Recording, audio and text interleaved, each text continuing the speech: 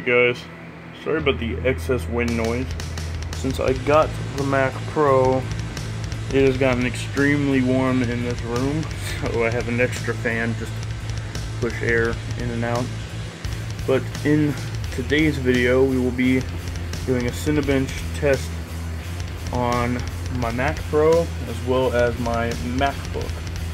So let's go ahead and get these loaded. Now, I believe I have Cinebench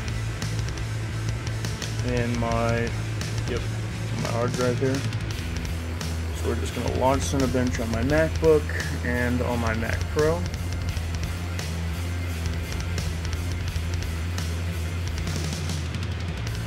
To accept the software license on each. We're going to go ahead and run the Opengl test first. And I'm just going to sit back and let you guys watch.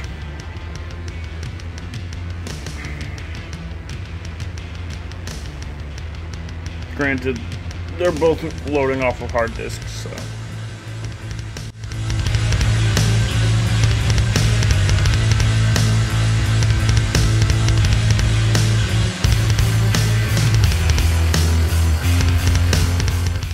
So the Mac Pro just got finished and it ended with 31 frames a second.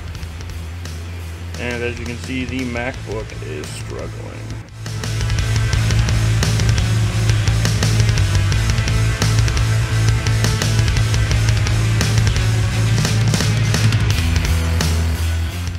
And as you can see, it only got 4 frames a second. Alright, so now let's go ahead and run the CPU benchmark, which the Xeon really should outperform the MacBook.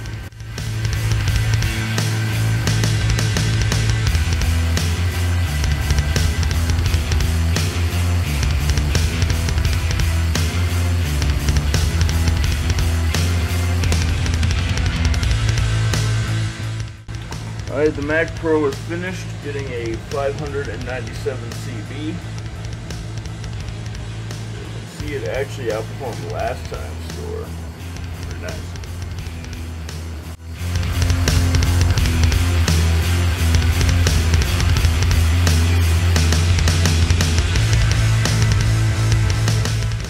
Well, here's the MacBook score.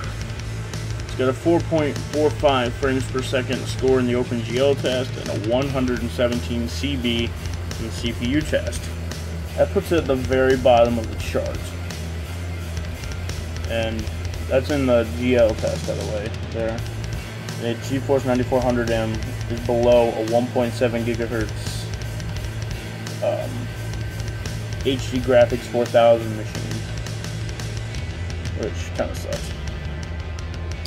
If we go over to CPU score, you can see it was beat out by that i5.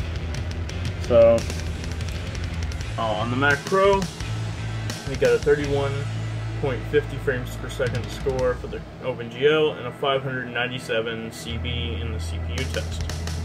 Placing it about 5th there, you can see it actually beat out itself from last time by 1 point. It got beat by a Core i7-3770, and it beat the Core i7-3720 QM. So yeah. That was the Cinebench test comparison between the MacBook from 2009 and the Mac Pro from 2008. Thank you guys so much for watching.